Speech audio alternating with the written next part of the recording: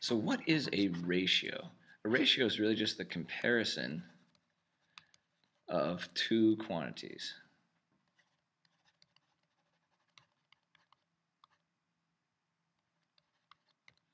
So if I say compare,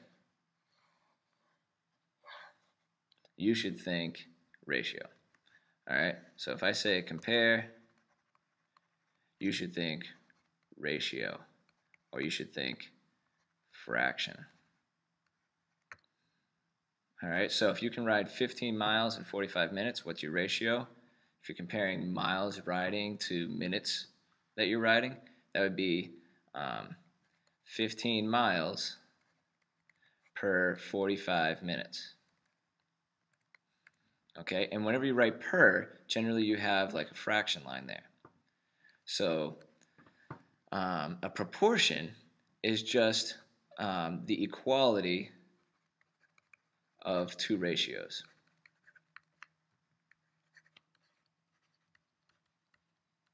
All right, so proportions can be used a lot of times if we know one ratio to solve for some missing quantity. So if we know we can do 15 miles in 45 minutes, then how far can you go in 1 hour? Well, that's 60 minutes. So if we're using proportions, we've got to make sure we have the same units both times. And we're doing miles on top over a minute. So I'll continually write these kinds of things on the side because it reminds me miles over minutes, miles over minutes. So 15 miles per 45 minutes. How many miles for 60 minutes? Now to solve these, you just cross multiply. Where's my, here we go. You just cross multiply and solve. Okay, so this is our proportion. That is the proportion. You don't have to do anything. In order to solve that, you would cross multiply, so 15 times 60, and that's going to equal 45 times x. So that's 900 equals 45x. Divide both sides by 45, and we get 20 equals x. So you can ride 20 miles in 60 minutes. So here, ratios and proportions. Ratio is just comparison, two numbers by division. So think fraction. All right, this is going to be important in our next unit too when we do linear equations because we're going to be comparing two things many times. So you cross multiply and solve. You may have heard cross multiply and divide, but only works sometimes. Cross multiply and solve is the way I want you guys to be thinking of that. Okay, I'll be asking you that next class too. So here, cross multiply. We've got 10 times 3, and then 5 times x, or x times 5. So 30 equals 5x, and then divide both sides by 5, and you get 6 equals x. There's your answer. All right, now anytime you're doing these, you got to make sure that you are multiplying the whole bottom by this whole top, and this whole top by this whole bottom. Since it was just one letter or one number, it didn't really make much difference. But here, we have multiple terms on the bottom. So you have to multiply this whole bottom by this top. So it's really 6 times that whole bottom piece equals 14 times 7. Okay? So now we got to distribute and solve just like we did the last unit. 6x minus 18 equals 14 times 7 is 98. So now I'm just doing the steps we would do to solve an equation because we've got an equation set up. So I have 6x equals 116, and I divide by 6. So 116 over 6 is an even. I'm going to see if it's a even decimal, if it goes in evenly, or if it works out to be a fraction. So 116 divided by 6 is 19.3 repeating, and if I want that to be a fraction, I said math, that first option, so enter, enter. So it's either 19.3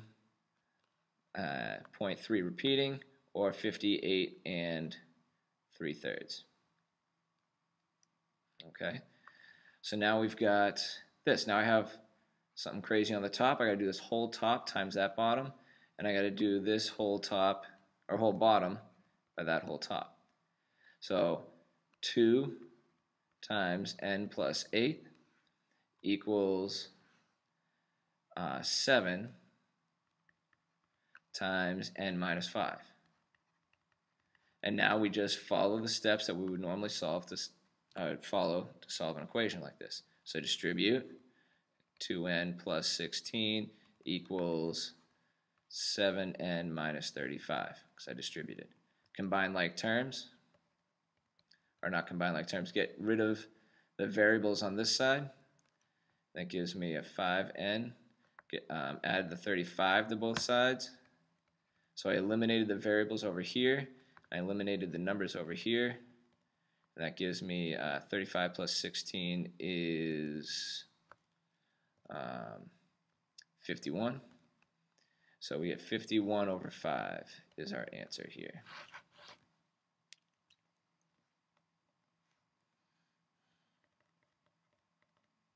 And if you plug that into your calculator, you just get a 10.2.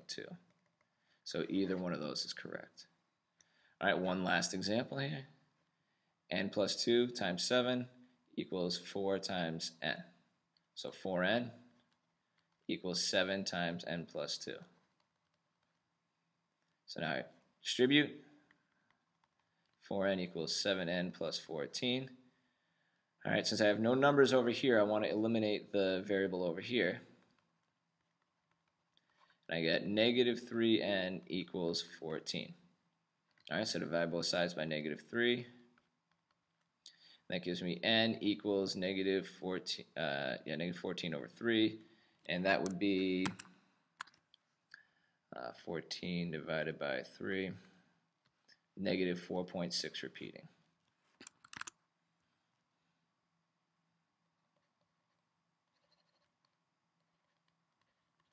All right, so those are some examples. You should be able to do the U-tries, which are the same. If you have any questions on any of that, make sure you write it down on the side so you don't forget to ask next class, and I'll see you then.